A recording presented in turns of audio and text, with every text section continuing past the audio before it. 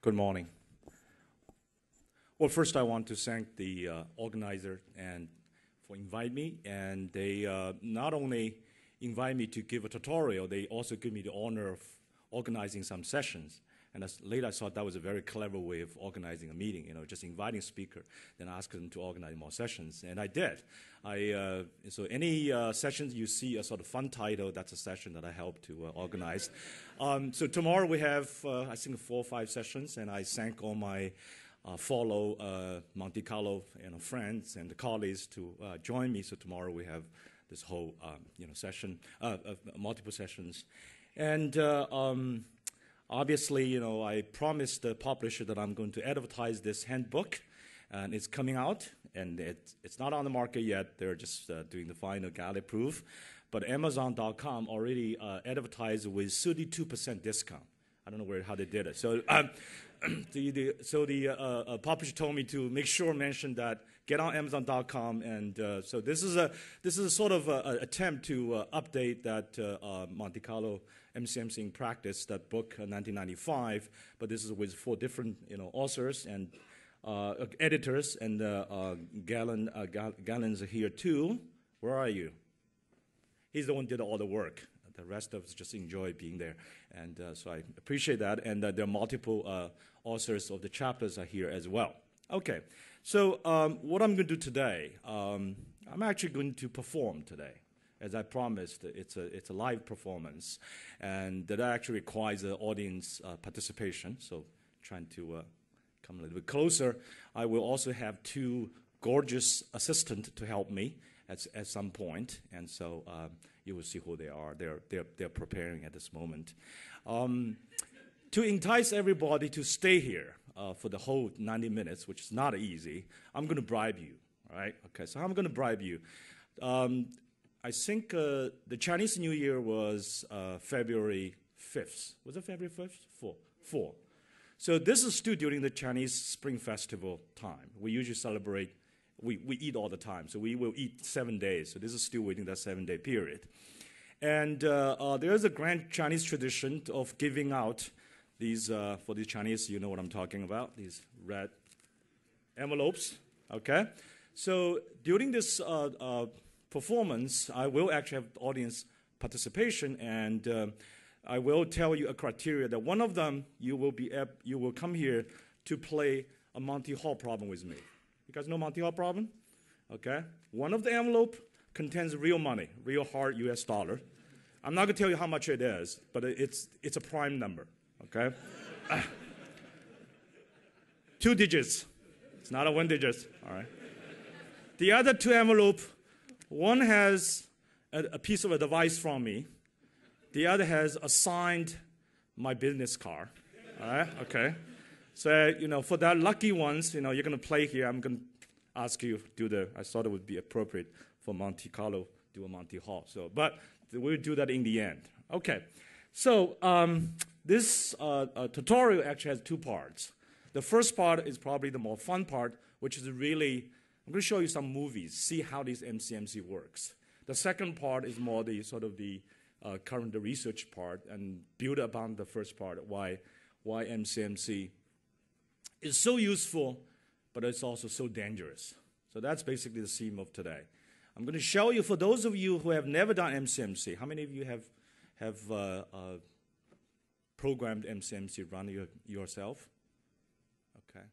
How many of you are sure, for those who raised hand, you have done it correctly? All right, good. I see a few hard lines here. Okay, so for those who have not done it or have never heard of it, I'm going to show you how powerful this thing is, why this thing is all over the place. But for those you have done it, I'm going to show you probably have done all wrong. It's so dangerous. And well, a few of my friends there have seen me doing this before, so you can fall asleep as long as you don't snore, okay? As I said, the title is a full Monte Carlo, live performance, and with stars. And the stars, I'm going to tell you who the stars are later, okay? Not for the first part. And you will see some Chinese in this presentation. It's not because of Chinese New Year, because the first time I developed these slides, I was giving a tutorial to Fudan University where I graduate for their centennial. So I left these sort of Chinese there. And also for those people who understand Chinese, this is the correct way of writing my Chinese name. Do not write the little beauty, okay? That's the Chinese will get that joke, but not the rest.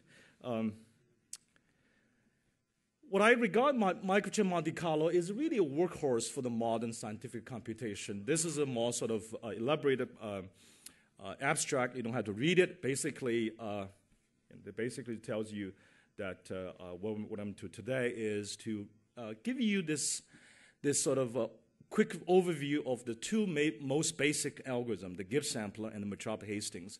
For the expert in the audience, and some of you would argue that they're actually really one algorithm. Gibbs sampler, special case of Metrop-Hastings, and vice versa. But that's only for the specialists.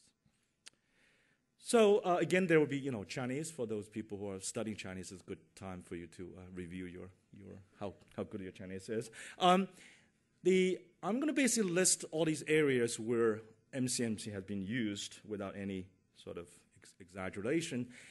This is all these sort of natural science. You have physics, chemistry. Actually, I list them at the very top because the microchip Monte Carlo was really discovered, developed, originally in statistical physics, more than now it's 60 years ago.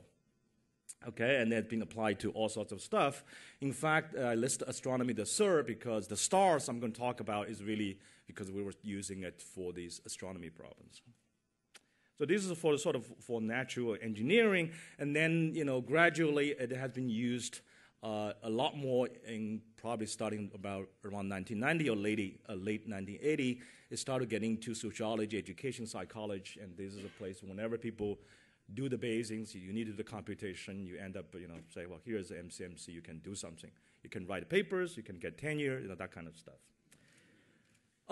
Then, of course, it's all getting to economics, finance, and we know how fiasco that has been, but we're not going to talk about that. And, it's all these areas I listed here literally have used, not just sort of lightly used, that people have seriously used these algorithms. Okay. So why the algorithm becomes so popular and what it can do. So I want to show you this as an interesting recent, 5-6 years ago, we had a graduate student who wrote a thesis. And the title of his thesis was Microchip Monte Carlo Applications in Biophysics and Astrophysics. When I saw that title, I said, great. I'm also department chair. I thought, this is a great title I can show the dean, all right? Because I'm going to tell the dean, look at what we're doing. Well, we're doing bioinformatics, which is the smallest unit you can find in the universe, right? We study gene, everything. Then also we're doing astrophysics, which is the largest scale. So the next slide is the one I actually used to made a presentation in front of my deans, trying to get more money for the department. And so I asked the question, statisticians like to take average, but this guy was studying, both the, that's the DNA, that's the Nippler, that's the stars. Both has this double helix type of, shape. And I asked my deans a question. Guess where did the student go after he graduated? He studied bioinformatics and astronomy. Where did he go? That's where he went. So the right size is about 2.5 by 6, and some are here. And so, okay, so that was sort of just basically to show that if you have that tool, you can go anywhere. So that's a good news for the graduate students. Okay, so now let me say what Monte Carlo has been used, why it's so popular. Well, I guess the first application, which probably the most well-known one, is integration, right? Suppose we want to compute such integration. Now, I don't have to say to this audience why integration is important, right? If you don't understand, you're in the wrong audience, right? So you're doing this integration. Suppose you can write integration in this form. Basically, is sort of with respect to a probability density. You can always write that one. Even if you don't have one, there's a well-known technique called importance sampling. You can always write against a particular probability, a density. And the idea here is that if you can sample from that particular probability density, then you can just do it by doing simple average, right? Doing simple because of the law of large number, right? That's what essentially the most sort of straightforward, in some sense, naive application of the Monte Carlo draws. There are many fancy variations of these control variations, control variates and antecedent variates. There's all sorts of other fancy things. But by the end of the day, you can always rewrite essentially as saying the sample average converges to the population average. Okay? So that's essentially why you can see this is very, very useful as long as you make these draws. Let's see if this thing works. Yeah. If these draws are coming from the density you want. Probably slightly less well, probably not slightly, much less well known is the use of Monte Carlo in optimization problem, right? So Monte Carlo was taking a sample for doing integration, taking average. That seems obvious. So how could it be used for optimization? Well, imagine this is the function that you want to maximize, right? Imagine this function is, let's say it's positive. If it's not positive, you can always find the lower bound. As long as it's a lower bound, you can sort of make it looks like this, right? So the idea is that if I can take a power of this guy, taking lambda equal 1, lambda equal 2, the more power you take, and this is hard to control, then what happens is the difference between these two peaks become more exaggerated, right? One peak gets higher, the other gets pushed down, right? It's a relative thing. And I think for people who don't understand Chinese, I said here 两极分化. It's just English probably is the polarization. The rich become richer, and the poor become poor, right? It's sort of. But why that's important? Well, imagine that you can actually sample from this distribution, right? Suppose you can draw from this distribution. If you make that into distribution, then most of the draws will be around this area, right? That helps you to localize where the maximizer is. Now, you don't use you don't use microchain even just Monte Carlo itself to find exactly what the maximizer is, but it helps to localize. Then you can do your fancier algorithm, genetic algorithm, whatever you want to do. Because these algorithms, Newton-Raphson, whatever you want to do. The problem with these algorithms, usually, if they get trapped in these local modes. So if you have if there are ways to zoom into these areas which has most action, that's useful, right? So that's sort of the use of the Monte Carlo in a very simple way for optimization.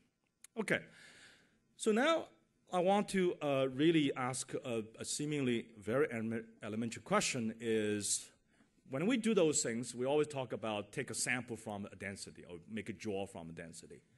What does that really mean? Okay, if you are using a computer, you can always say, okay, let's use a software. We can draw a sample, right? But it's actually turned out to be quite important to understand what that really means. What do we mean by sampling from a distribution? Well, let me give you a complete toy example, but to illustrate the point, right? Suppose you have a distribution only takes two values. Let's think about a biased coin. It's with a tail, a quarter of probability, and the 3/4 you get the head. Suppose you want to sample from this distribution, right? What does it mean? Now, we don't need to sample from this distribution. We can just do any kinds of analytical calculation for this guy.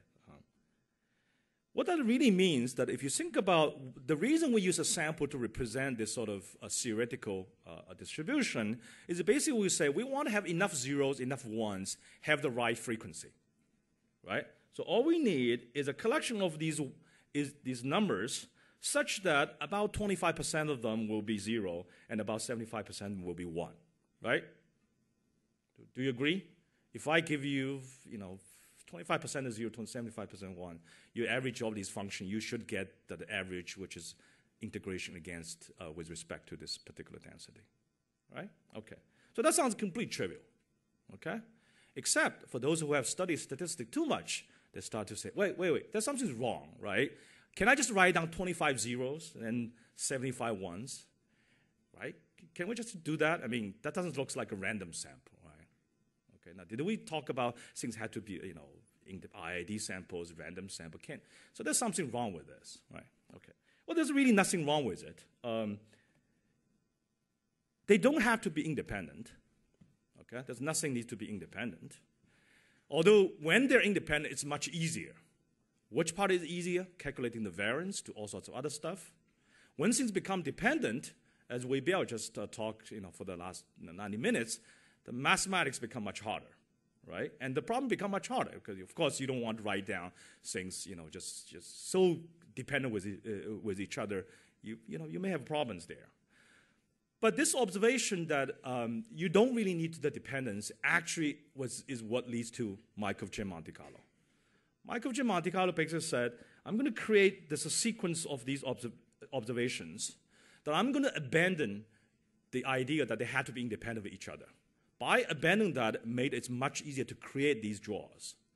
There's a price to be paid. Because they are dependent, your effective sample size goes down.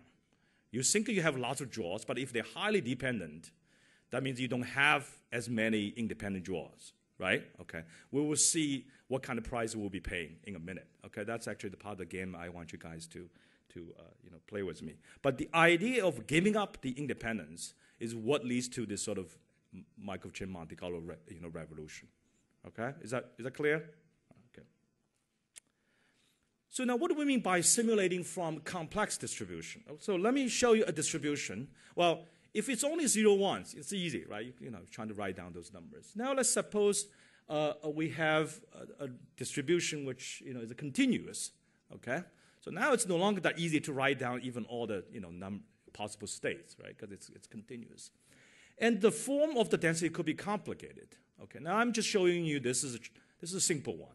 I even give you the density form. Okay, this is a two-dimensional distribution. Now look carefully. And for my friend who have seen it, don't say anything. Okay, for the rest, what's so special about distribution? There's something particularly intriguing about this one. Anyone want to try?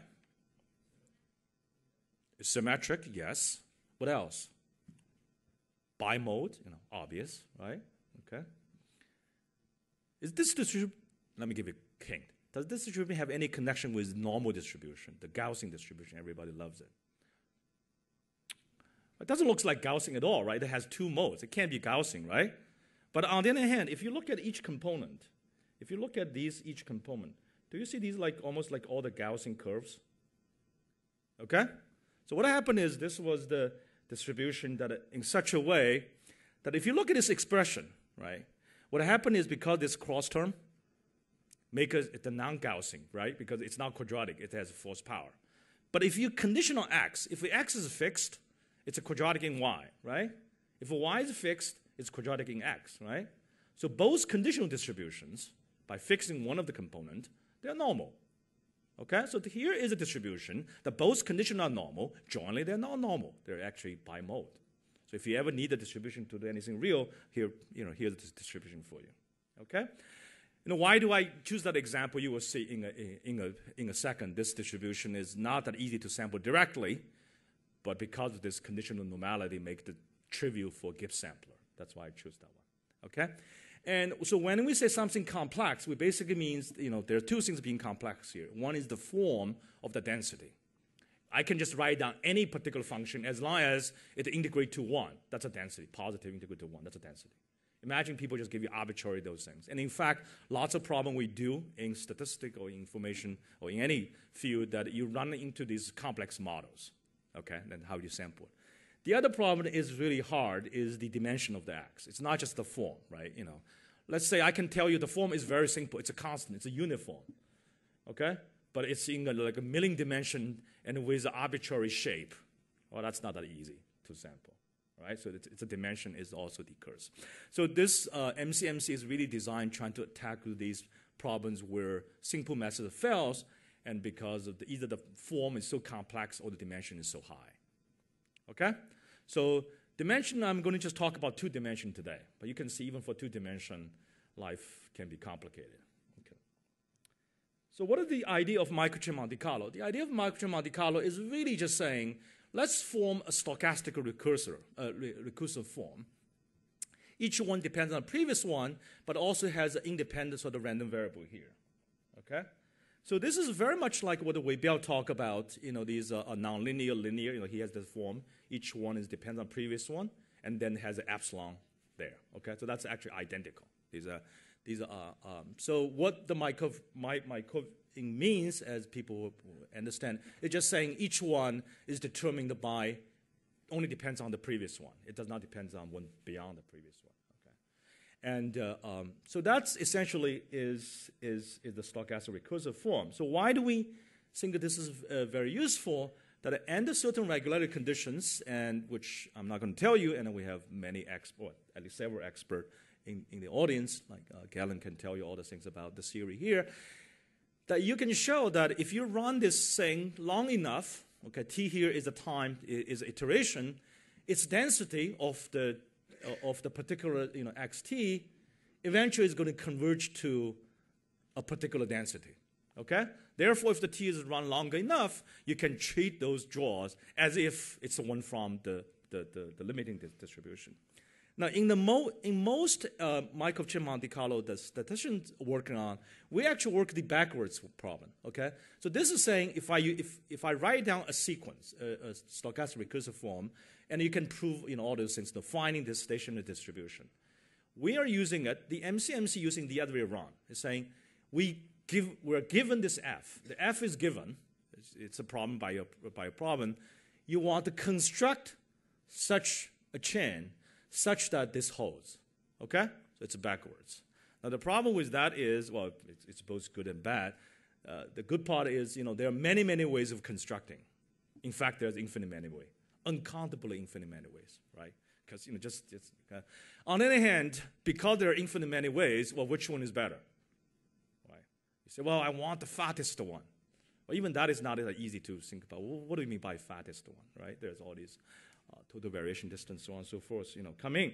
So, so the idea is you start with some, you randomly start with somewhere, and you let it run according to this sequence. And I'm going to show you later. I'm going to actually show you some movies that you can see how the Markov chain evolved. All right, and the idea is that after run a while, you will discard the initial ones because you think, oh, that's not good enough. They have not converged. Okay? And the whole problem is how to decide how many you should discard is actually a holy grail problem itself. And then you sort of run longer enough, then you treat that period, sort of you discard the initial one and the long run enough. You say, well, that probably is my sample. Okay? That seems very hand-waving. Well, it is. It is very hand-waving. And it's the hard problem here is to decide how long it needs to be run. Now, obviously, you want good algorithms, right? Because the slow algorithms, may take forever to run. Just to give you a tiny bit of sort of theory, that's the only theory I have, at least for the first part, is that you can actually mathematically or probabilistically trying to prove those things, trying to establish a bound, for example, and you're trying to do this thing called geometric convergence, basically saying this is usually a total variation distance. You will you find these constant depends on the starting point, and you also have this rho. It typically should be less than 1, and has this power t. So the idea here is that if you can mathematically prove this equality and know what the rho is, then of course you can set any of the t according to how much distance you will allow, and to say how long this thing needs to be run, right? Go home, problem solved. Right? Of course, in real life, that to establish this bound is incredibly hard. Okay, and in fact, we have an expert in the audience. Where's Jim? Jim Hover. That's right, man. Okay, so talk to him. The guy, does all this incredible stuff. That these bounds, he can tell you how hard those things are. And typically, for single problem, he can do it. I think Jim and others have making really big progress. But still, I think, Jim, am I correct? It's still far behind the problems we can write down. Right?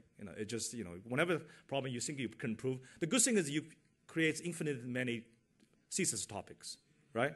Okay, it's hard, okay, to prove those things.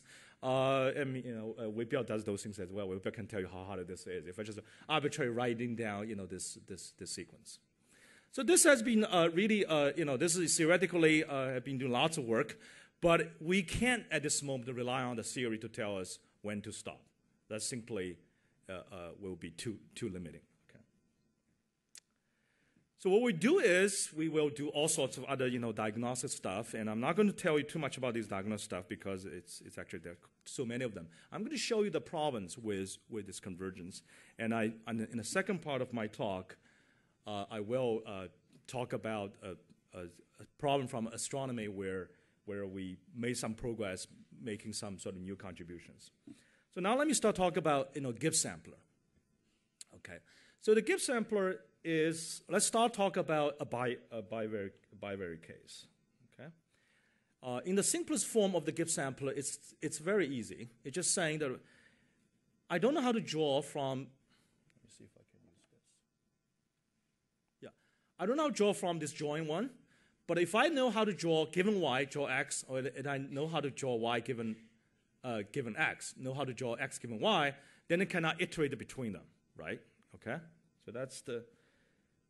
So for the previous example I just showed you, it turns out that x given y is a normal distribution with mean and variance depends on y. Y given x is normal distribution with mean and variance depends on x.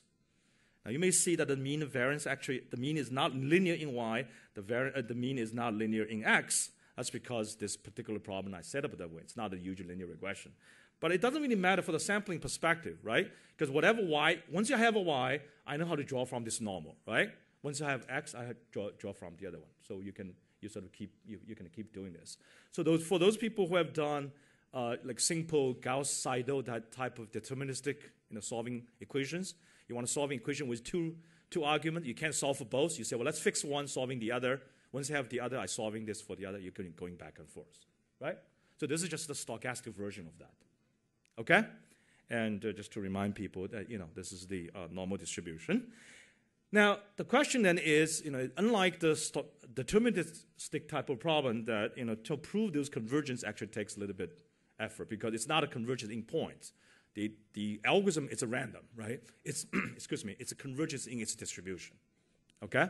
And the idea is that when you run long enough, this distribution, the joint distribution of xy, is going to converge to the one right here, okay? Got it? Okay. In fact, I'm going to show you. I'm going to show you how this thing works. But when I'm showing you, I'm going to show you a movie, okay? And I want you to pay attention to the following things. We're not doing that performance yet, but this is the warm-up. So watch carefully if you want this money, all right? Okay. So what I did here is this is the contour plot of that particular bimodal density, okay? The idea is I'm going to populate here by this algorithm. This algorithm creates these draws. Draws are going to move around this area. The idea is if the algorithm is doing the right thing, it should be more dense, have more points in the middle, less because these have less density. All right? Is that clear? Okay? And to show why we use Monte Carlo to do what? I'm going to do actually the following. For this distribution, I can actually take the margin because it's not that hard. You can do numerically, you can find out what's the expectation of the x. That's the blue bar. Okay? You can actually get the numerical value. What I'm going to show is as I'm making the draws, I'm going to take the sample average to estimate this guy. You will see the sample average is going to move around this thing. Okay? Not only that, as I advertise in the abstract, the greatest statistical magic is not just to estimate this thing. We can even do a confidence interval. Okay? So I'm going to show you a confidence interval. You will see the interval is moving around. And the interval is going to shrink as you have more sample size.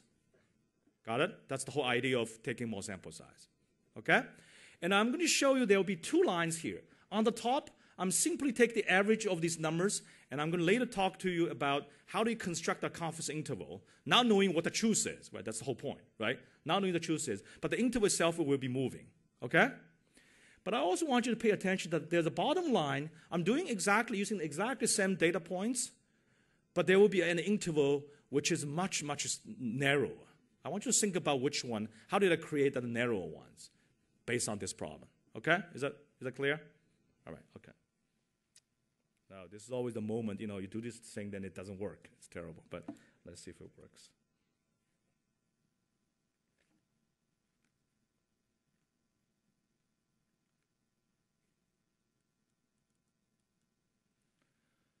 So as you see, these points are start to moving around, right? Okay.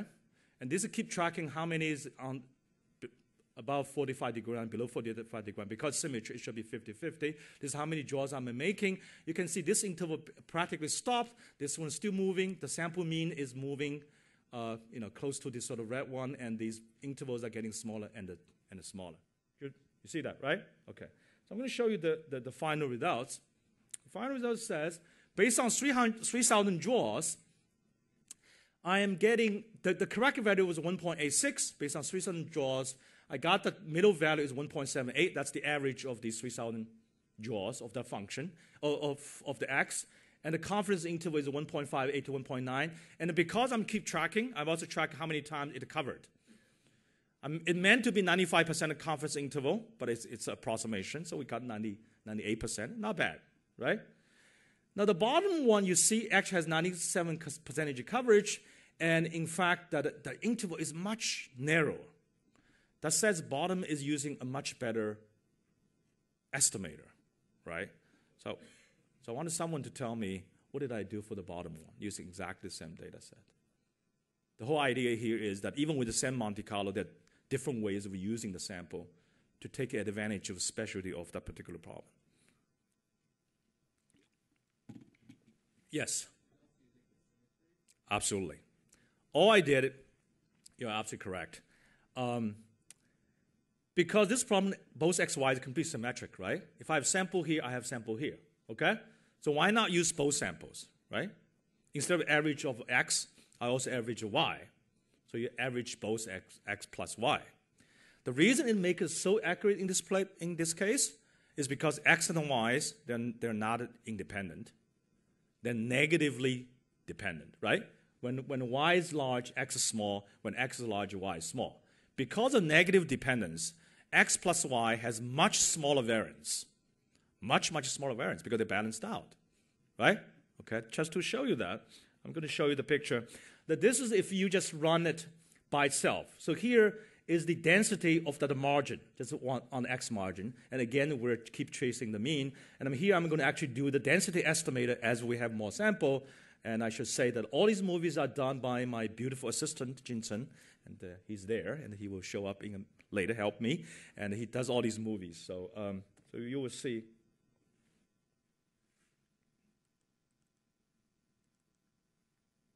Right, here you can see that we're tracing now both the x margin and the y margin. The density estimator is all over the place, okay? And, because they're supposed to converge the thing. But eventually, there are all these little bumps. This is some kind of, what did you do, kernel estimator? Right, that type of stuff. Okay, and but the idea is that it's not that great. I mean, you have all these local bumps, everything, but it does try to even estimate the density itself. Okay, but you can do a much better job that because if I'm interested in only estimating this mean, instead of relying on these two different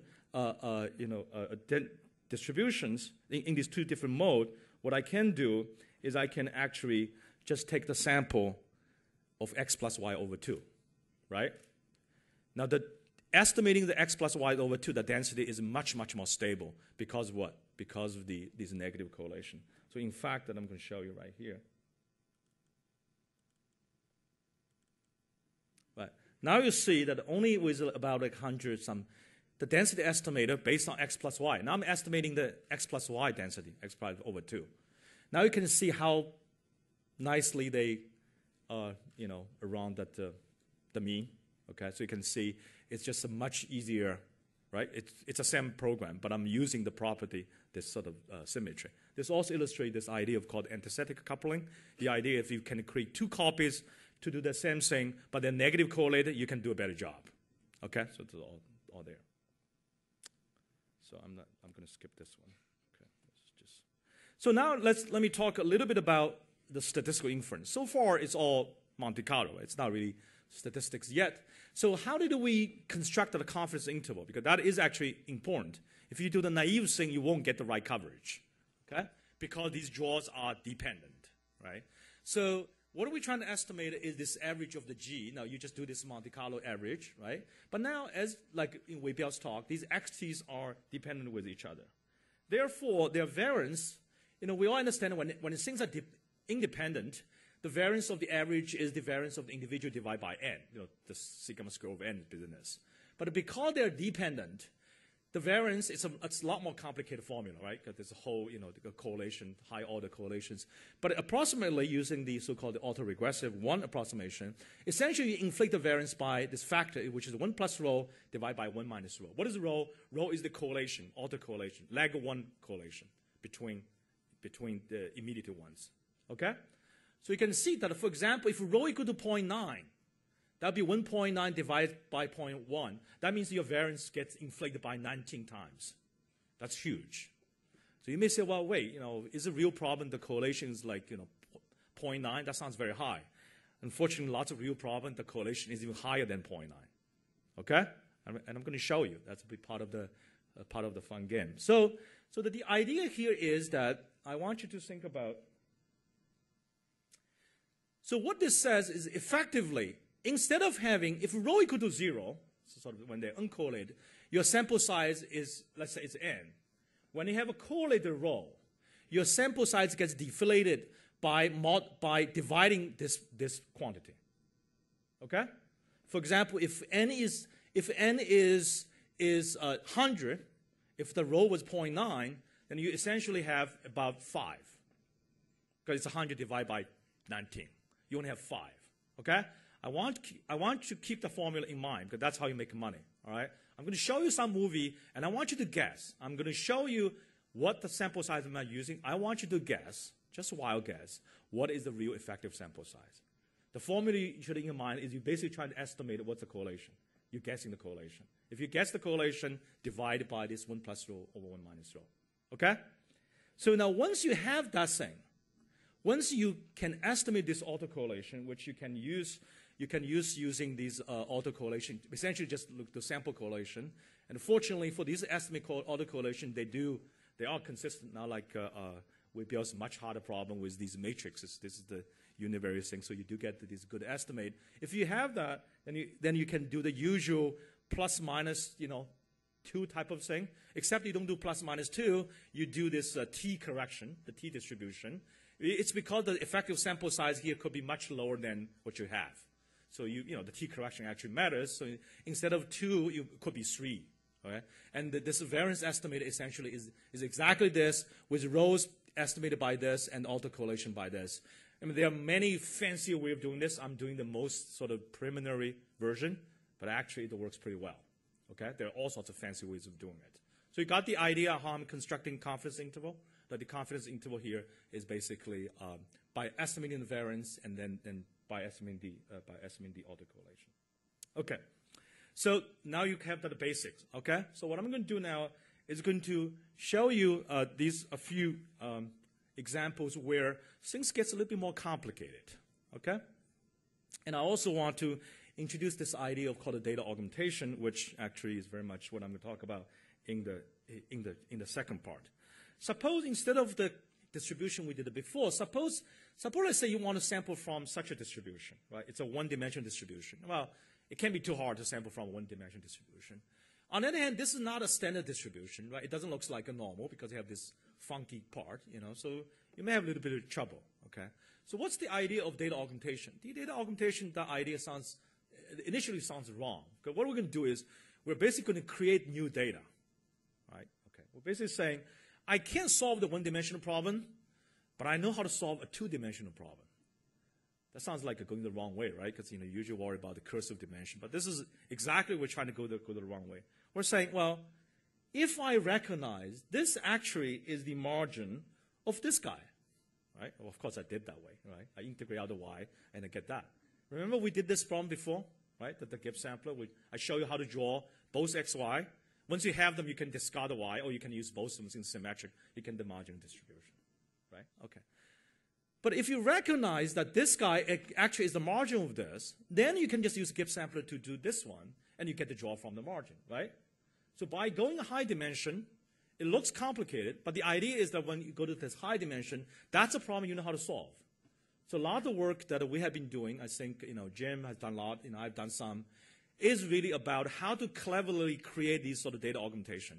And the statisticians are very good at inventing data anyway. So we're very good at come up with these models, latent variable models. These hidden. If anybody doing these hidden microphone models, is essentially anytime you have the hidden states, is essentially give you a data augmentation. Okay. So the idea is, again, you can simulate those things, then you can get the draws, and you get that. So this is the idea of data augmentation. Purposely go to a high-dimensional problem where you know how to solve it. Okay? And again, remind you, this was the density we're trying to sample from. So now let me make things a little bit more complicated. So far I have introduced the idea of a Gibbs sampler. Now I'm going to introduce the idea of Martrop-Hastings. Okay? Gibbs sampler, really using this simple idea of like Gauss-Seidel type of thing, okay? If I can solve the problem, I condition on one and do the other. Right? The Martrop-Hastings really based on, at least at the beginning, based on a different idea. Now let's look at this distribution. What I did is, remember the previous one, I took x squared. I just did a little surgery to this guy, okay? I make the square into the absolute value of x. Algebraically can do whatever you like. This is the corresponding plot of the density. Now you can see this turned out to be much harder to sample from. First, you lose the symmetry, right? The second is there's a teeny bump here. Most algorithms, they're going to get trapped doing this part, as they should, because it's trying to get the frequency right. But the problem is, all the algorithms, if you design right mathematically, it will tell you that if you run long enough, it will converge. Once in a while, it will come here.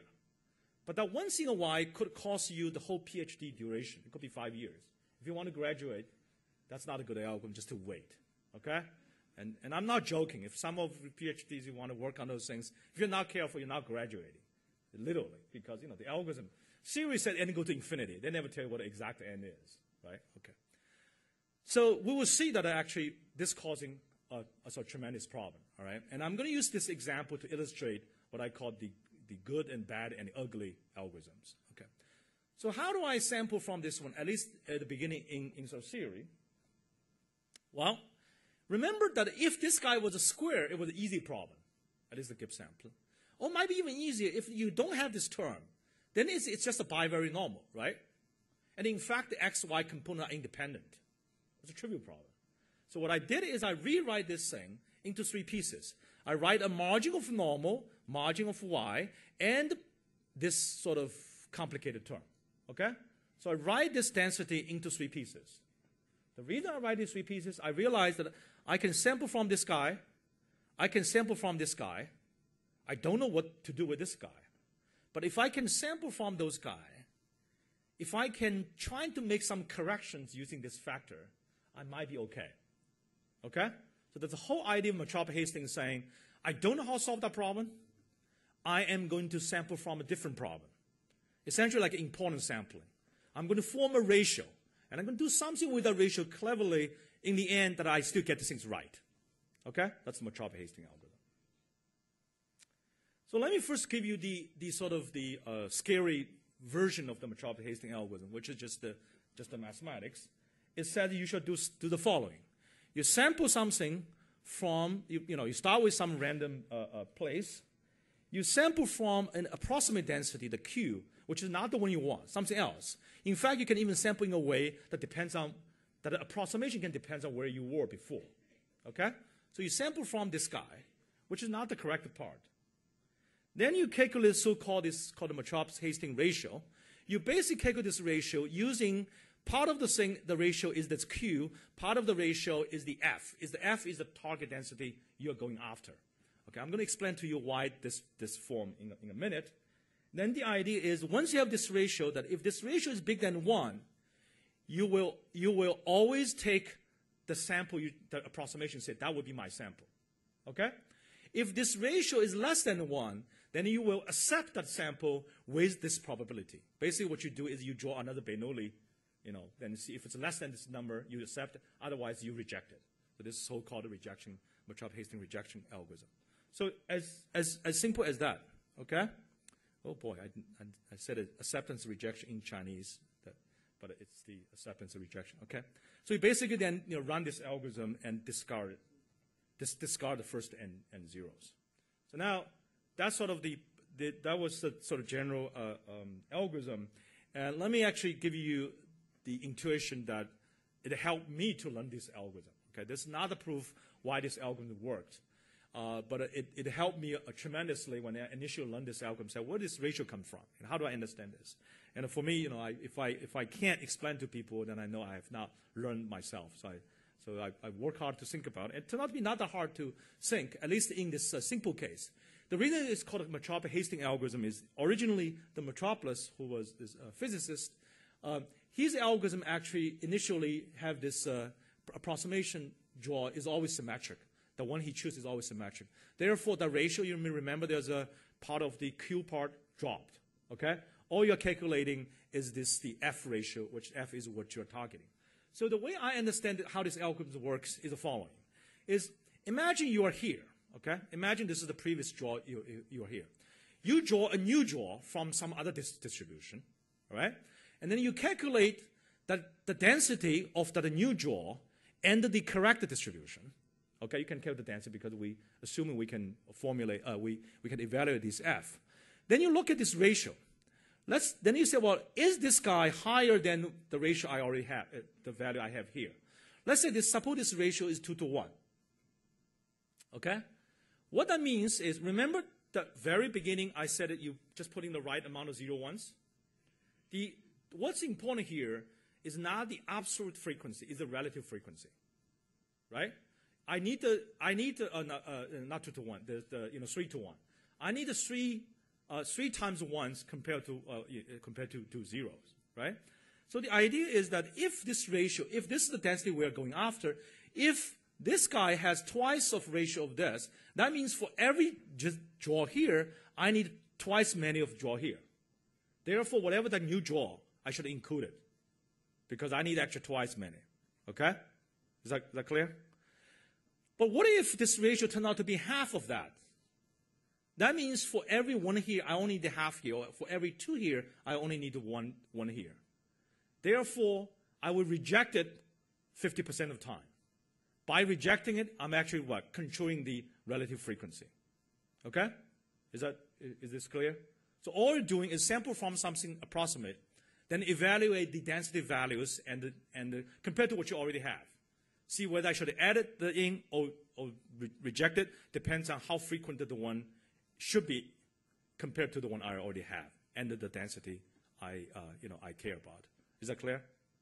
Okay. So that's basically is the sort of simple version of a Metropolis-Hastings.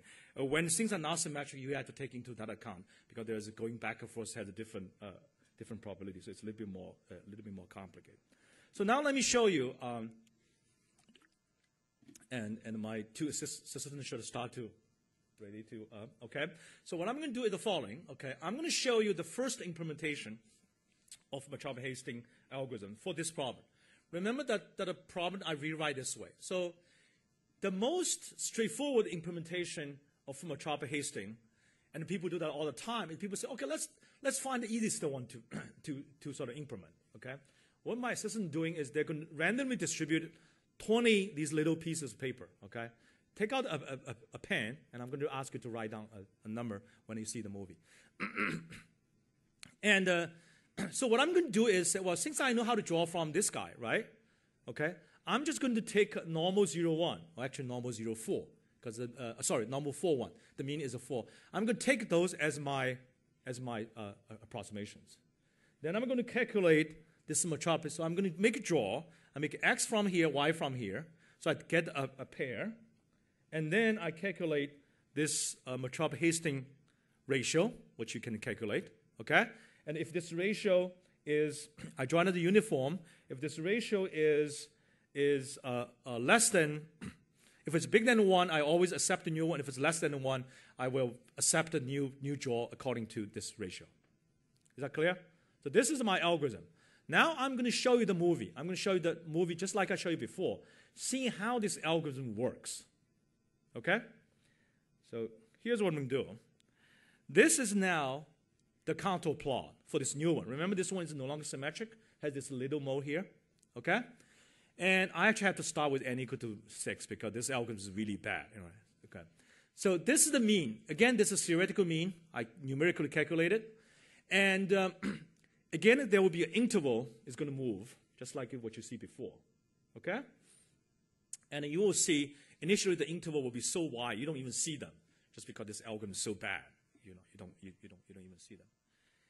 And what I'm going to ask you to do, and those people who have a piece of paper, I am going to run this for 9,000 times. 9,000 times. I want you to guess what is the real effective sample size. You understand the concept, right? Because they're highly correlated, it's not going to be 9,000.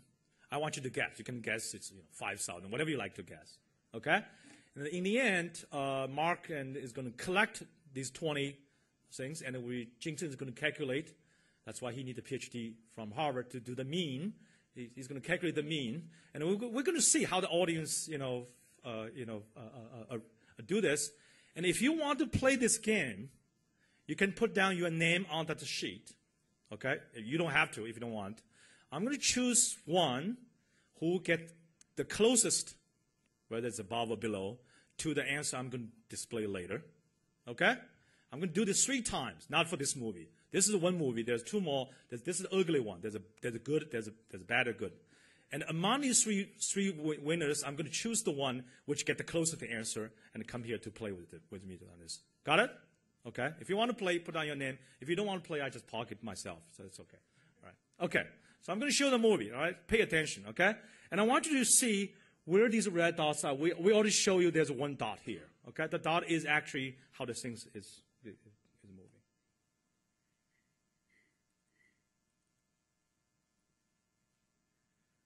Now you don't even see many dots. Why? They all get rejected. Okay? See, the interval is going crazy. I already have about 3,000. Now they start to show some dots. Okay?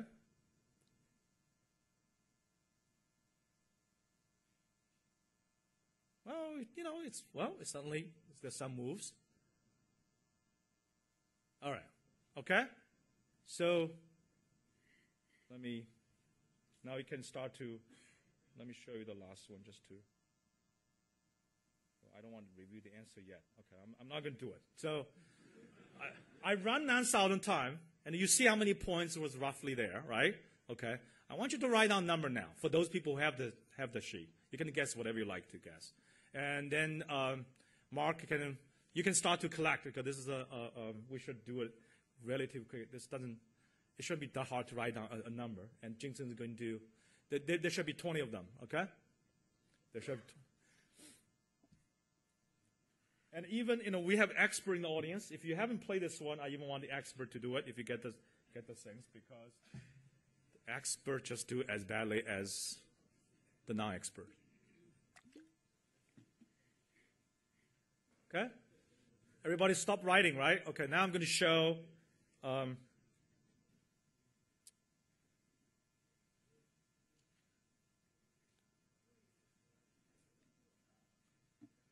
I'm showing the answer now, okay? And Jingson is going to do the quick mean calculation. We did 9,000 draws. There are actually only 62 distinct values. What happened? Most of them rejected. Okay? Even the 62, they were not independent of each other, right? So there's an effective sample size. So the estimated effective sample size is 23. Okay? That's less than what? I can't do percentage. You guys do it. That's negligible, essentially, right? Okay? That's pretty scary. Now, this problem, I show you what the contour is, right? Imagine a high dimension problem you're working on. You have no idea what you're doing. You think the 9,000 is going to work. You end up with really, look at the estimator, right? The coverage is supposed to be 95%. It was 41%. The reason it's get the 41%, initially the interval was infinity. Because, it was just terrible, right? It's that. And the estimated, supposedly, you see the confidence interval? Well, it's not surprising, only 20. It does not even cover the truth, right? Why is that? Why this one is so bad? Well, how did we propose? How do we make that approximation? We were taking from the normal with mean 4, variance 1, regardless of what my previous draw was, right? So what the proposal was, always sampling around this area, which you don't really have much density to start with. In theory, it works. In theory, everything eventually is going to come in, right? But in reality, it's so ineffective. Most draws you're having, because that's why this so-called independence metropolis is really bad. You're not even depends on whatever the previous one was, right? Okay, you're just taking those things. So that's pretty bad. But that immediately tells you there might be a much easier, much better algorithm. It's still bad, but much improved. Is do the following, right? Well, every time when I propose, can I just propose the one, centered around the previous one? That seems a little bit smarter. Then always go back to the one place, right? Okay, so let's do that. So this will be the metropolis thing. It will be exactly the same thing as before. The only thing different, I'm not even changing the ratio. The ratio will be calculated. The only thing different is this time the proposal is essentially a two-dimensional random walk. Okay? Anytime you just add this increment. Okay? This independent increment. All right, so that's the same. Okay? Then you calculate this metropolis-Hastings ratio again, and you do the same thing. Okay. So now, have you get the answer? Tell me what's the answer? 7,600. All right. No. You're a statistician. You should do trim mean. Okay. Get rid of the outlier. Okay. So you guys did poorly. The average was 1,000. But take the guy who has a goal, who has the closest one, if there's one right on the name. Just say that. Okay, now, Mark and Jinchen distribute another 20. 23. Okay. Distribute another 20, and hopefully don't do sample with replacement. Do the without replacement. Give people who haven't played with this yet. Okay. So what I'm going to do now, you see this algorithm? The only difference is the proposal becomes a little bit clever instead of always drawing from the one single place, which does not make sense. Okay? So what I'm going to do again, now I'm going to run the movie again. And this new algorithm. Okay? And I want you to do exact same thing, guessing what's the effective sample size. Remember, this audience collectively, sometimes the collective wisdom is wrong, is about 1,000, which is way too high. Okay? And I want to see how you guys do it the second time. And I actually have a good guess what's going to happen. I've done this before. I know the audience psychology here. But gets another 20, okay? So I'm going to show the movie again.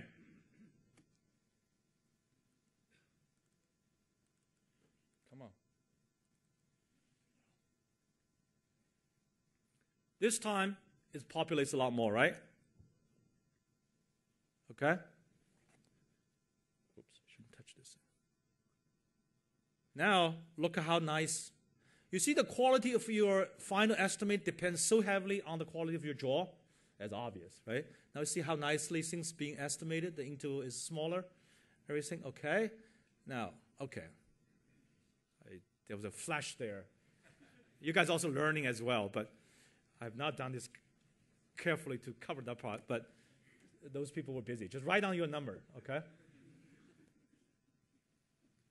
So let me repeat. The two algorithms was identical in terms of calculating metropolis-Hastings ratio, everything. The only difference is how the proposal was made.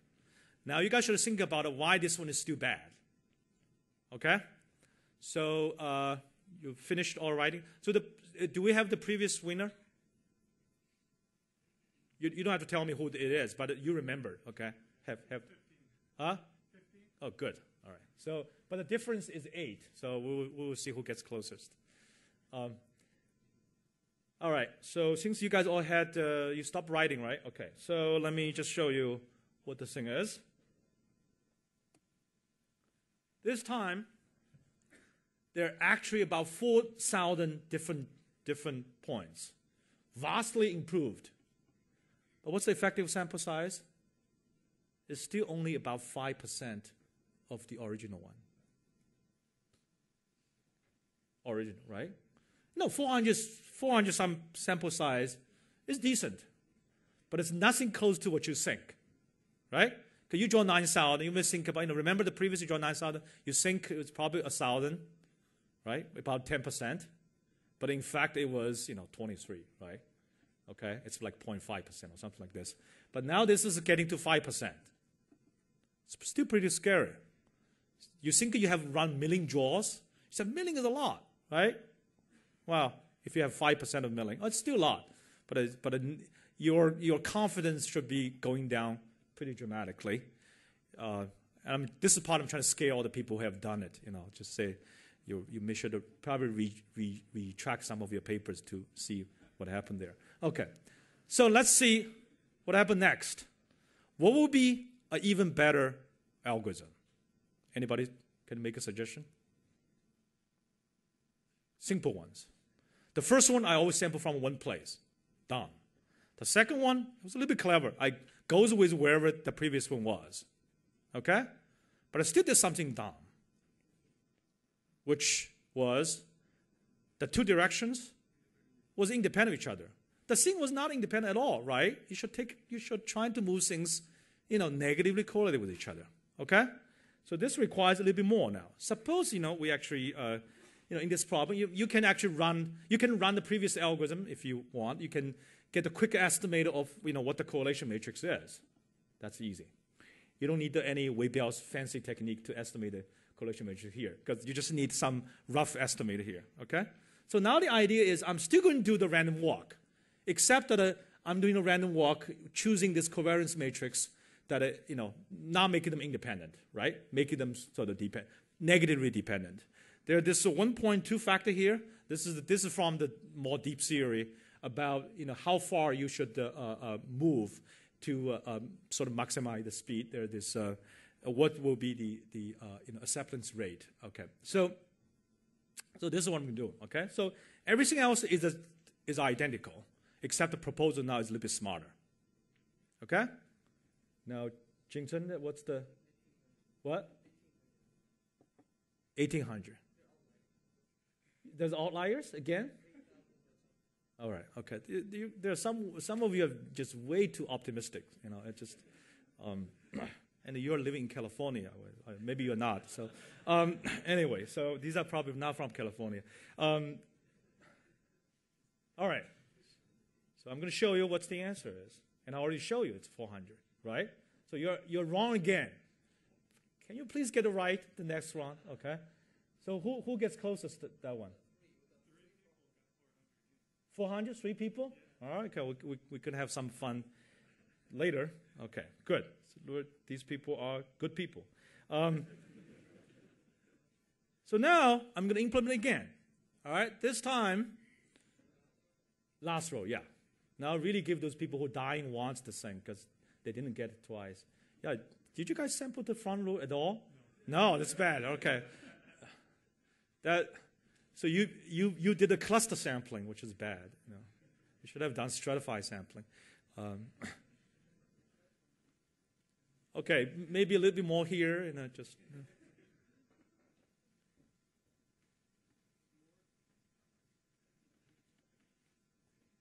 Here, okay. All right, I'm going to show you a movie again. Now you should know how to play this thing, right? And please, somebody get close to be right. Now, not somebody, the whole audience. Okay.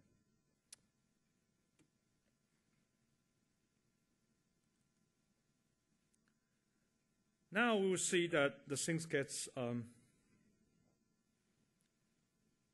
much better. A lot more points here, okay? And again, I'm doing 9,000. Things looks nice, okay? And hopefully, the effective sample size should go up. The question is, go up by how much? Okay. You probably should have close eye when the flash you don't see the answer. Okay, good.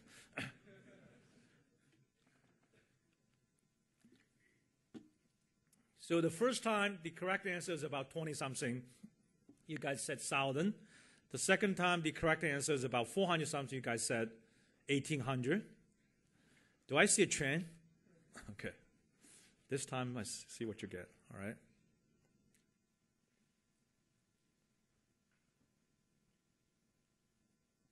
And this will be the last round.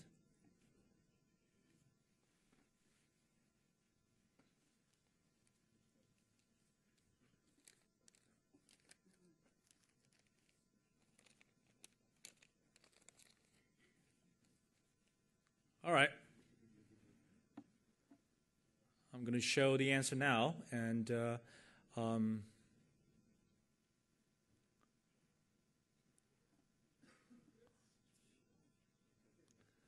factor sample size is about 800.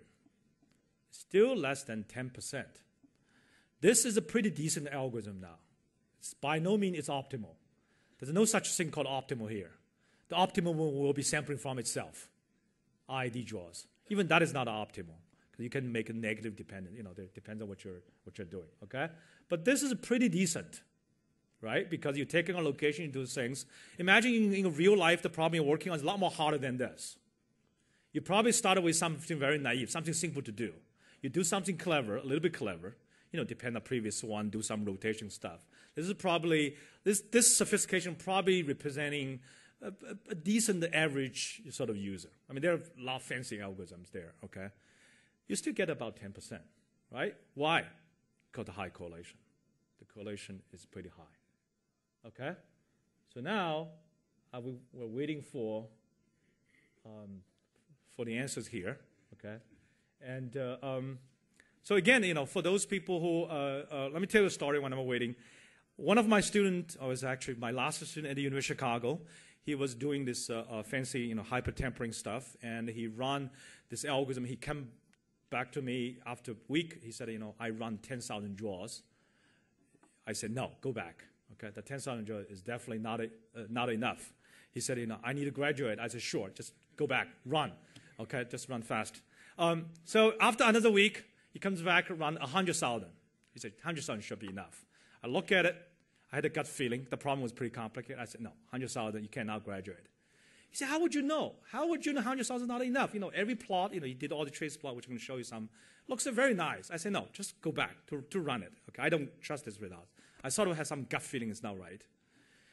After another 2 weeks, he comes back. He said, Xiao-Li, how did you know? I said, what happened now? Okay, he ran 375,000 draws. Then suddenly, I'm going to show you these trace plot, not this one, but everything looks very nice, convergent. Then after 375,000 draws, it shifted to some other region. Right? Then I told him, now you can graduate. Okay. All right? Because, and it's scary. Most people don't run that long. Okay? And, I'm saying this is not just trying to scare you, but this is a really powerful thing. But like anything else, when it's powerful, it can be easily abused and can easily misused. Particularly, it's easy to do. So definitely do all these diagnosis stuff. Running multiple chains, not just running one, because if all converge, they shouldn't depend on where the starting point is. If multiple chains going to multiple different places, you have a problem. There are all these fancy diagnostic tools. There are quite a few experts in the audience do those things. And so just don't do the simple one. Say, if I referee a paper doing MCMC, I'm just going to reject the paper if the paper just say, I run at 100,000, that looks enough. That's definitely not enough. Show me some evidence. Okay? So, all right. This audience is just so optimistic.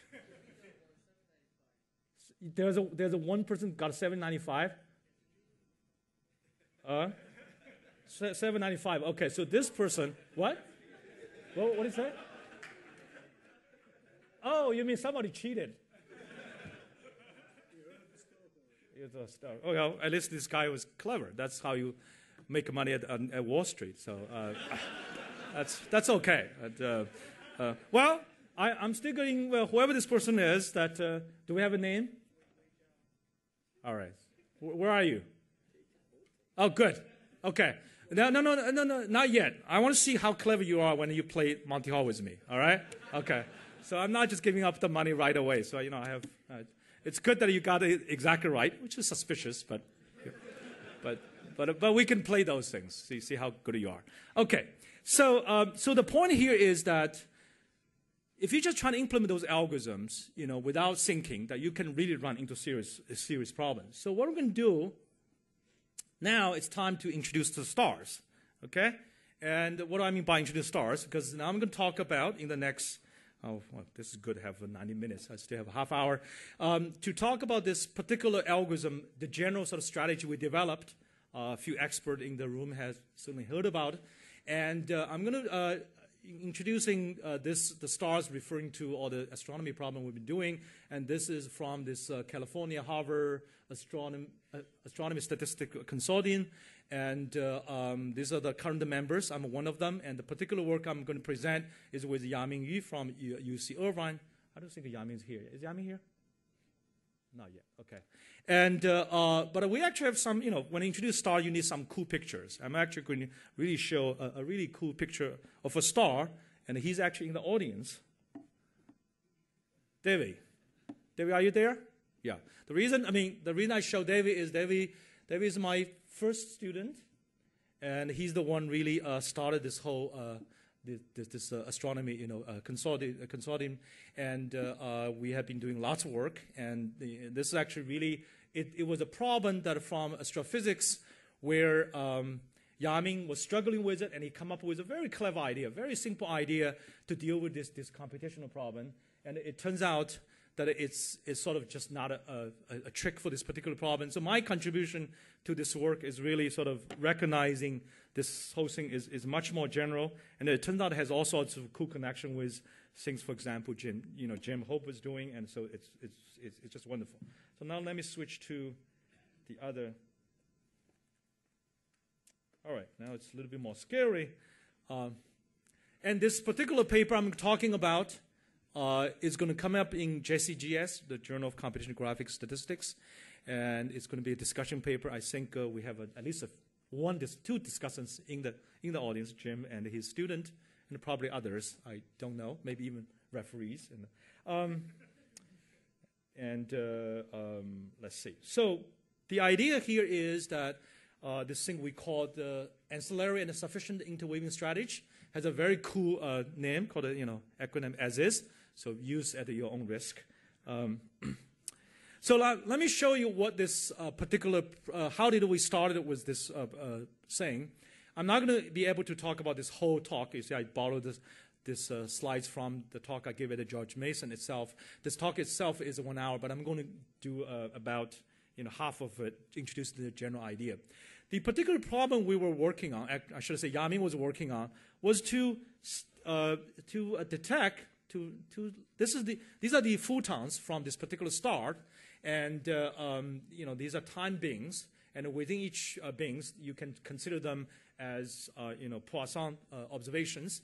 And the astronomer friends or colleagues want to know, is there anything changing over the time, right? So these are individual ones are Poisson counts, and they told me, don't worry, but don't argue whether it's Poisson or not. It is Poisson. So, okay, let's assume it's Poisson. Okay.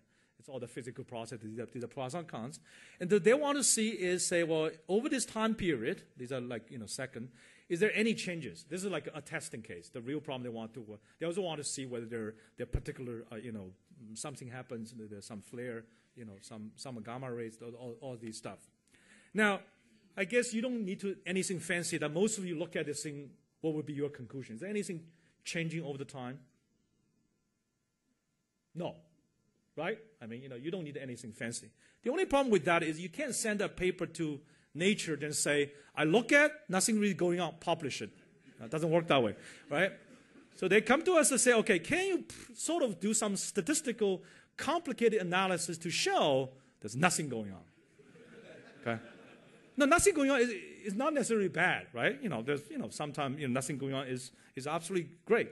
So, right, okay, so how do we deal with this problem? Well, at that point, I didn't really know anything about modeling data like this. This is essentially a Poisson, time series, right?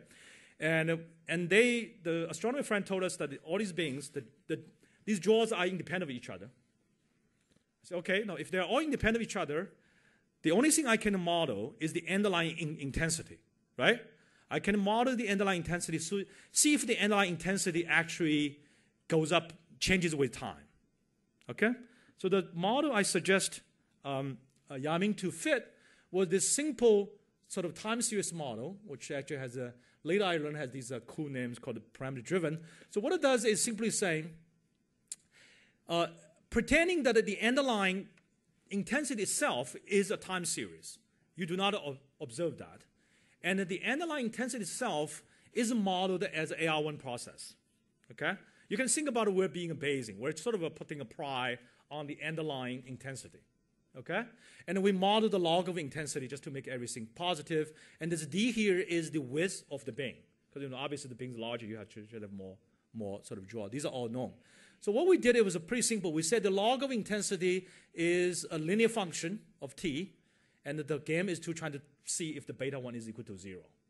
But because the intensity, we want some smoothness, right? Intensity shouldn't just jump all over the place. So we basically using the autoregressive model to model this sort of dependence to introducing this sort of smoothness.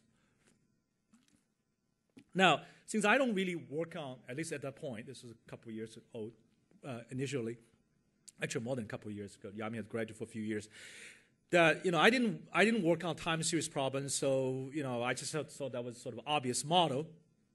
Later, I learned this model actually is a special case of the Cox process. It's actually very useful for in the finance to estimate the default rate. All sorts of cool applications, so on and so forth. But for us was just a simple model, trying to see is there any evidence that this beta deviates from 0. Okay? So once you write down this model, and so since we were sort of Bayesian, we said, oh, let's just do the Bayesian. We put down a bunch of priors, we do this and that. And since Yaming was working with both David and myself, and it's easy for the professor to tell students, okay, just run the Gibbs sampler because everything looks sort of trivial. And in fact, you can easily write down what the Gibbs sampler is. It looks a little bit more scary than it really is. In this case, if you pretend the underlying time series is known, if you pretend the intensity is that's the data augmentation idea, if that is observed, then you can easily estimating the beta and estimating all these other parameters, because one is equivalent to the Poisson generalized linear model, the other is equivalent to fitting a Bayesian sort of AR1 model, okay? If you pretend that the intensity is known. But the intensity is not.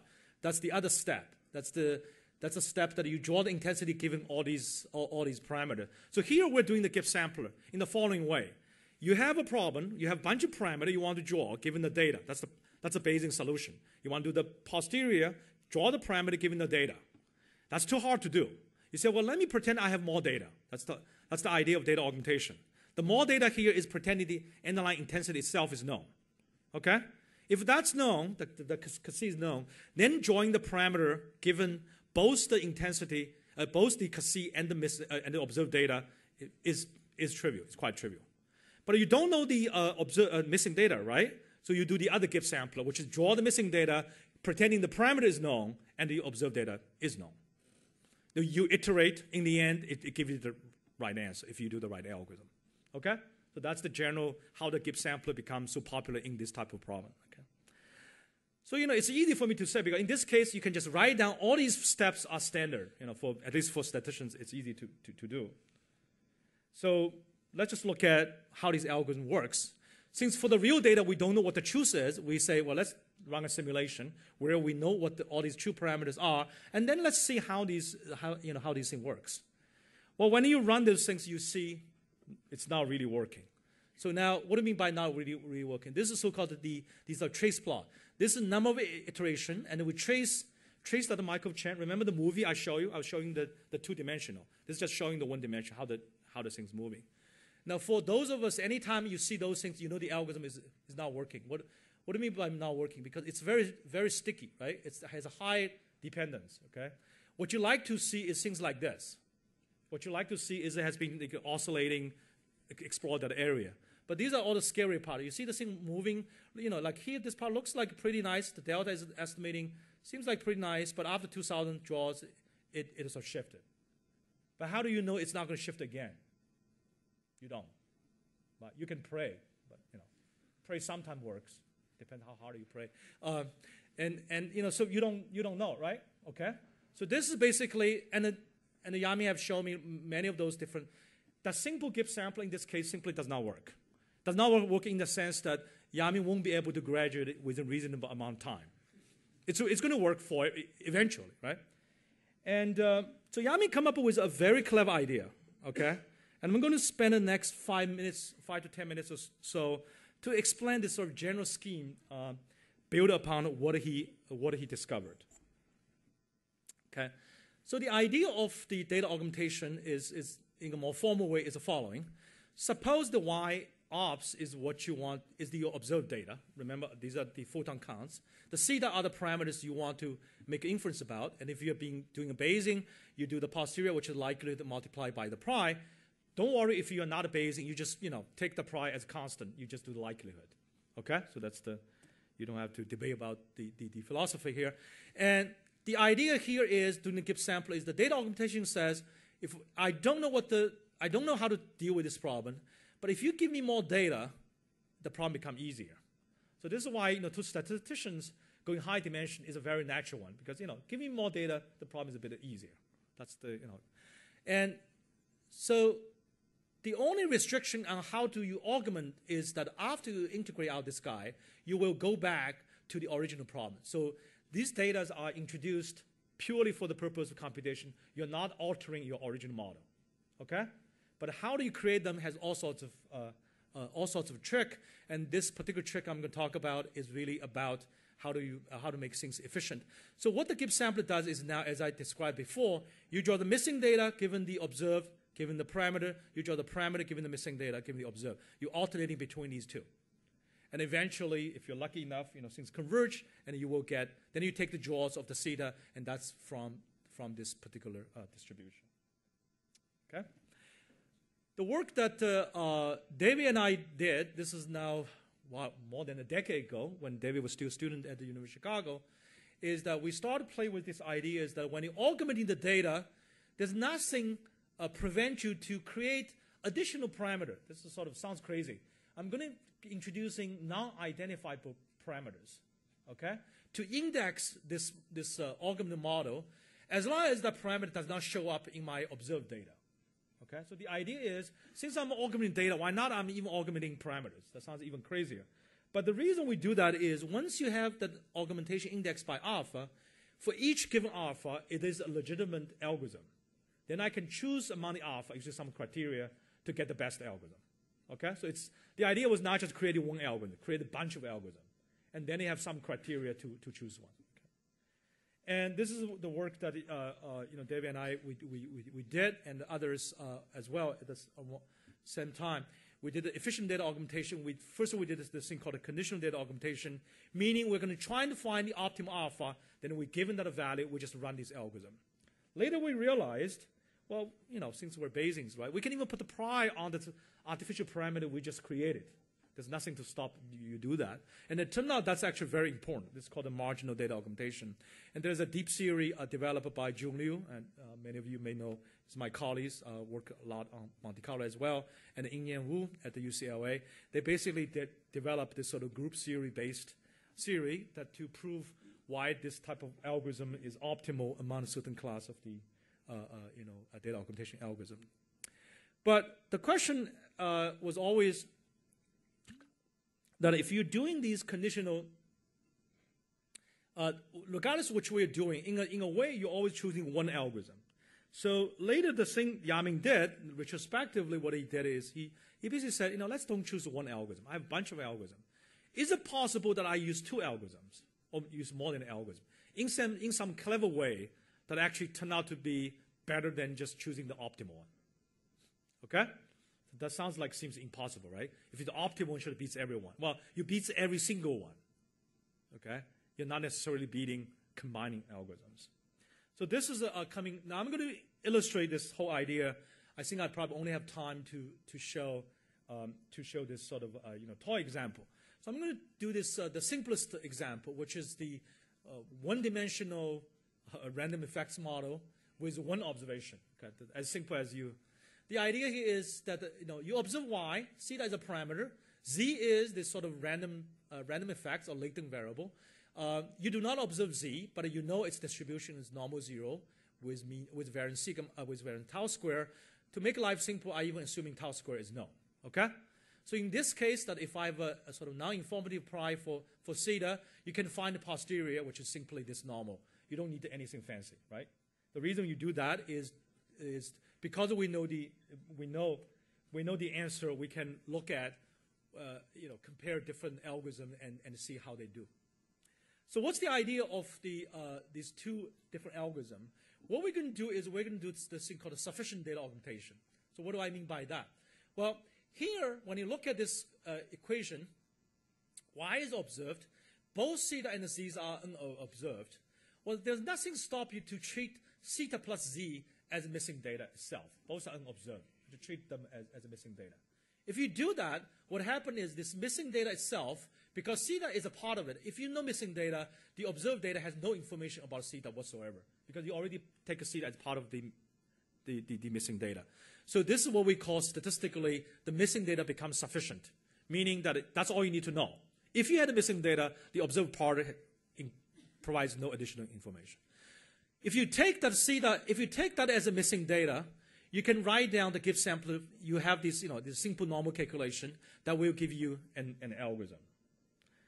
But there's nothing to stop you to say, well, I don't want to do this. I want to take the z itself as a missing data. You can do that too. Now this time the z becomes so-called ancillary. What does ancillarity here means? Because the z distribution here itself has nothing to do with, I should stop playing with this. I should use that. The z distribution itself has nothing to do with theta. So that's the technical term is z is an ancillary statistics for the theta.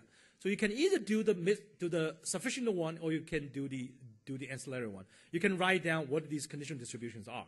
Each one of them gives you an algorithm. Okay? So to make life simpler, this looks pretty complicated.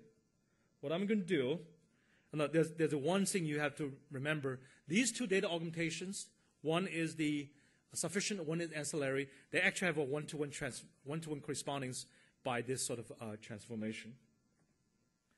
What I'm doing now is going to write down, remember at the very beginning I talked about MC as the stochastic recursion.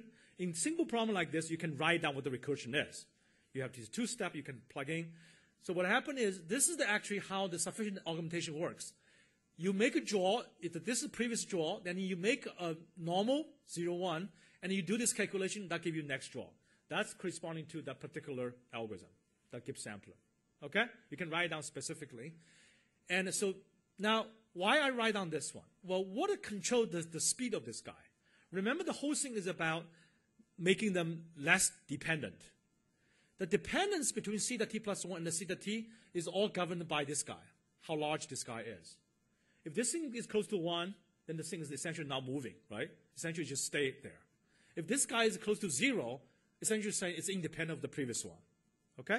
So you can see for this algorithm, when tau is large, it's going to be a great algorithm because this thing is going to be small. Okay? So for this algorithm, you can actually show the geometric rate is this guy. Okay?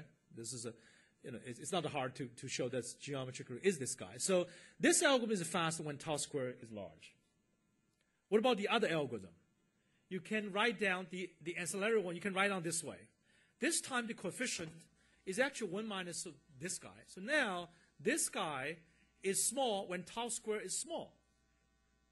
So this algorithm is good when tau square is small. So now I have two algorithms.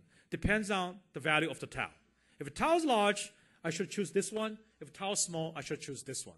Right? Sounds good. So one problem is in practice, you don't know what the tau is. You can do some pre-runs, trying to figure them out.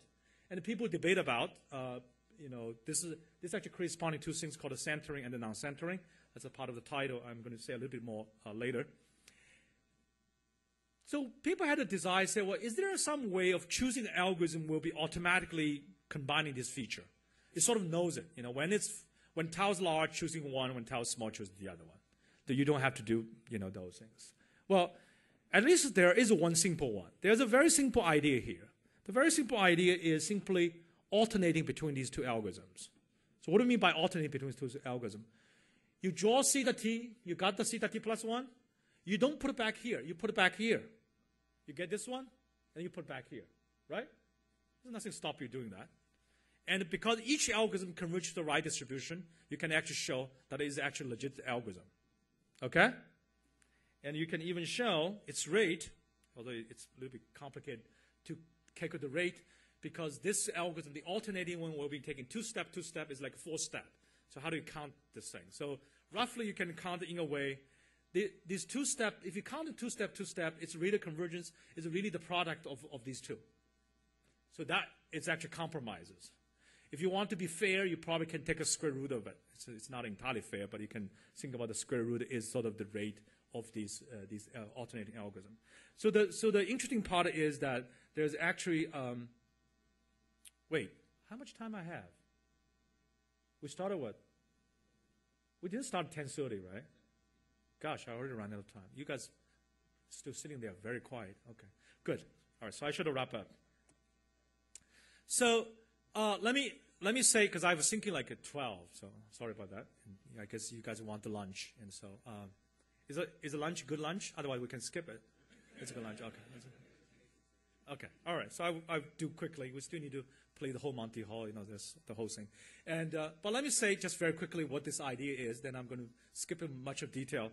The original alternating algorithm is essentially saying, run AB, run A prime and B prime. You're basically saying, run this, run that. Okay? You're alternating, right? It turned out that the best thing to do is not to do that. Is rather, instead of running all these 4 steps, you take one of them, you insert in between them, and don't run the other one. You instead of doing 4 steps, you're actually doing 3 steps. Okay? And there are 2 ways of doing it. The algorithms, the speed is a little bit different, but they're in this case, no matter how you do it, what happened is because of time, I'm just going to tell you that in this case, if you do that, it actually creates IID jaws. What do I mean by IID jaws? They actually creates independent jaws. That sounds like a magic. All right. So because of time, I'm going to skip all these details, and I'm going to tell you why it actually creates independent jaws. It turned out these rate of convergence, as I showed you before, don't worry about these details. The rate of convergence of this new algorithm, it was controlled by the rate of convergence of the original algorithm, 1 algorithm, 2 algorithm, and by the maximum correlation between these 2 data augmentation schemes I just created. Okay? And it turned out that if you do right, with the sufficient and ancillary, these 2 data augmentation schemes you created for this particular problem, they're actually independent of each other. Okay? Therefore, their correlation is actually 0. You actually break down their correlation. That's what to make the algorithm fast. I'm giving this lightning faster sort of thing. But let me skip most of the thing. I'm just showing you how this thing worked. All this detail. Okay? I'm just showing you now this thing starts working. Okay? With all this stuff. I'm going to show and a bunch of, and then we did a different things showing you if you only do part of things, it will not work. If you do everything, work. But let me show you in the end what's the results, right? Because that's what you care about. Remember what I showed you guys? The thing seems like nothing going on, right? So after all this work, after PhD thesis, we proved is nothing's going on, right? Now, in fact, the posterior distribution of the beta 1 is nicely centered around 0. Okay? No evidence whatsoever the beta 1 is different from 0. But that's good, right? Because that's sort of confirmed thing, okay? But so and we also look at the correlation. These are look at other stuff, and this is so this is sort of like in the end is like much to do anything, right? There's nothing going on. But what we get out of this thing is really this general idea that don't just use 1, using 2, but in this very clever way, not doing this sort of alternating, but doing this thing what we call interwaving. Okay? And there's a deep theory. I think Jim has developed even further theory to explaining why those things work. Jim, are you going to talk about that a little bit? Yeah. Jim. So tomorrow, Jim can explain to you more. And so let me see that I'm going to conclude in the following way that for we do need to, you can come over. I can come over and Jingson, you're going to help me here. Now you guys know this whole Monty Hall problem, right? Okay. So there's a little bit of statistics as well. I have 3 envelopes here, okay? One of them contains money, one of them contains a piece of advice, and you standing there. Don't too close to me, just standing there, okay? And one of them contains my my business card. So Jason, you can help me here, okay? Can I see a word? Huh? Can I see a word? Yes, sure. Because I really appreciate your talk. Yep. I was quick enough to catch your last flash. Good. That's the reason I got this number. Oh, good. At least he's honest, so he can work on Wall Street. Come here. Come here. Okay. So what I'm going to do is, this is the standard Monte Carlo problem, right? There's a probability here. Is I'm going to ask you to, okay, you hold these three. Just don't do anything. Tell him which one you will pick up. Left or middle and the right. Anyone. No, just tell me which one. Middle one. Okay. So he picked up the middle one, right? Okay, so take the middle one. I am going to, in these two pieces, I'm going to eliminate one which does not contain money. Okay? And this one does not contain money. Let me make sure that it does not contain money, otherwise. All right. So now, the question to him, do you want to keep you the original one, or you want to switch to this one? I didn't see that, so I want to switch to this. You want to still keep that one, okay? So this is the Monte Carlo problem. The question is, does by switching increase the chance? Let's see how it works. You want to keep the original one? Take the original one. What's inside? Yeah. Well, you need to learn more statistics. And this one has $31. Sorry. Thank you very much. Thank you. You should have switched, right?